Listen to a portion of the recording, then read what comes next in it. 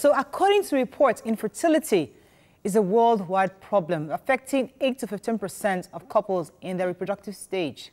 This morning, joining us is Pastor Ituah Ighodalo to talk about the Ibidunni Ighodalo Foundation, which is a non-profit. Good morning, Pastor Ituah. Good morning. How are you all? Thank you very much for having me this morning. Once again, I'd like to offer my condolences to the entire family of Ighodalos and Ajayi.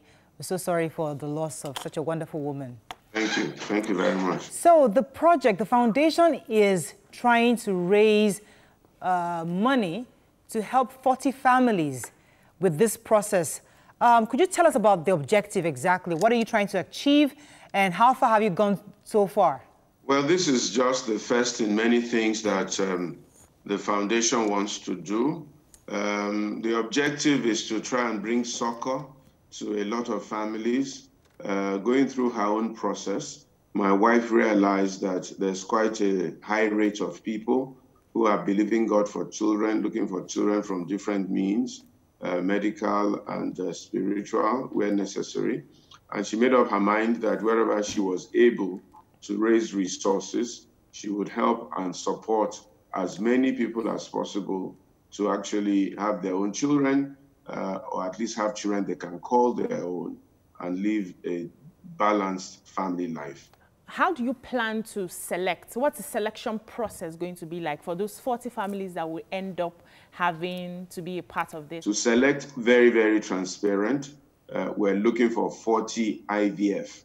So you go to the website, www.ibidunniighodalo.com or www.ibidunniighodalofoundation.org.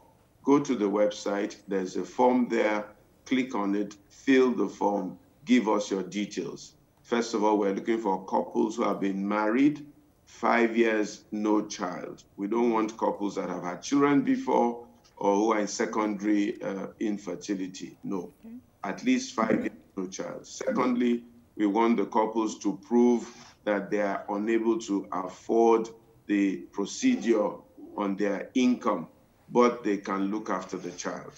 3, we want the lady to be below 50 so that we can avoid any risk as best as possible.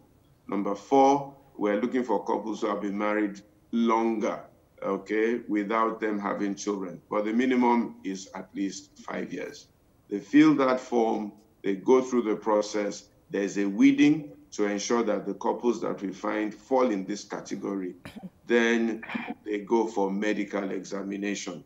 The medical examination must prove to us that as they are, the process can continue. What is the duration of the project, and is it a one-off thing, or are you going to be doing it annually?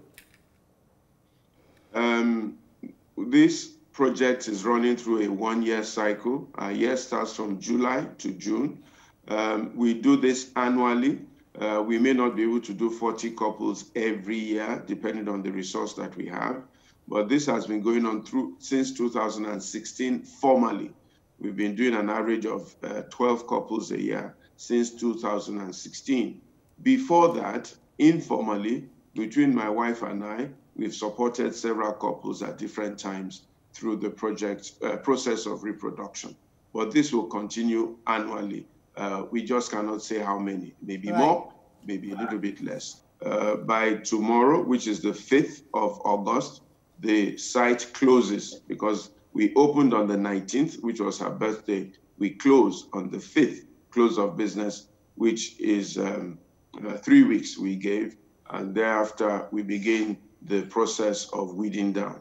So we're hoping that we can get in all the monies in the next couple of weeks. This seems to be a huge project. Obviously, everything has been set aside for this. How many personnel are you engaging to support you on this, or do you need volunteers to support you on this? We have a good structure. We have a board. I chair the board. Then we have a group of people led by Mrs. Bali and Mrs. Fasinro who are helping us with the fundraising. So there's a fundraising committee. And we have about 6 or 7 full-time staff on the ground who are doing all sorts of things.